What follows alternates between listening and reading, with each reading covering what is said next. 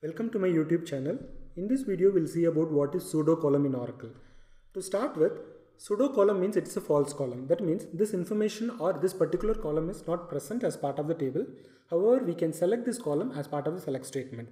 That means the column will behave like a column. However, this is not an actual physical column. Okay, let us see few pseudo-columns.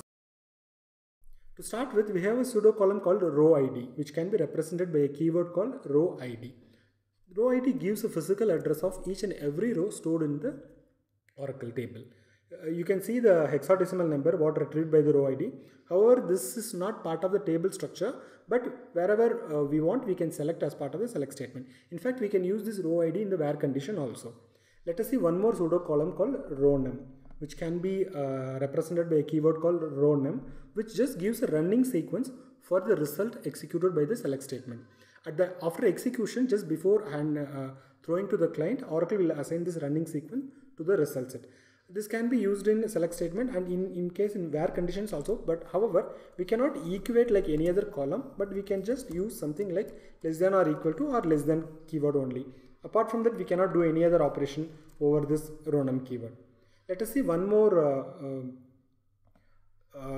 pseudo column called next val curve val. So these two pseudo columns are associated with the sequence. That is, these are sequence related pseudo column. Once a sequence is created, you can get the next value or current value of the sequence using these two pseudo column called next val and curve val. In fact, we need to use these sequences along with the sequence name, that is sequence name dot next val and sequence name dot curve val, such that since these informations are not stored anywhere, only at the execution time or only at the run time, this information will be fetched from the database and thrown to the user. We'll see one more pseudo column called column underscore value. This particular pseudo column is will be available as part of an XML table construct, also as part of the nested table whenever we are retrieving the information from the nested table, something like here. So here the column name will be like column underscore value. We'll see one more pseudo column. Okay, the same pseudo column as part of the nested table. So here I have created a type and I've created a employee list of that number of table type. Okay, so here from this nested table we can retrieve this information. Here this column underscore value is again a pseudo column. Okay, we'll see one more pseudo column called aura underscore row SCN. So this particular pseudo column will give the what is the last SCN system change number which updated that particular row. So you can see here. However, this information is not part of the table structure itself, but we can select as part of the table.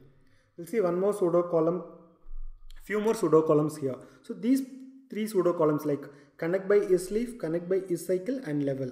So these three pseudo columns are associated with hierarchical queries. So connect by isLeaf will tell whether that particular node is a leaf node or not. In fact, these three pseudo columns are applicable only for the hierarchical query. We cannot use anywhere in the other SQL statement. So the connect by isLeaf will tell whether that particular node is a leaf node or not. Same way, connect by isCycle will tell whether there is a loop or a cycle exists in that particular hierarchy.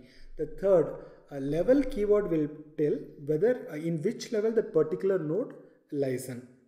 In fact, there are a few more other pseudo column. However, I've covered like most of the useful pseudo column, like because these are the things we typically use in day-to-day development activities. Thank you for watching the video. Please share your comments.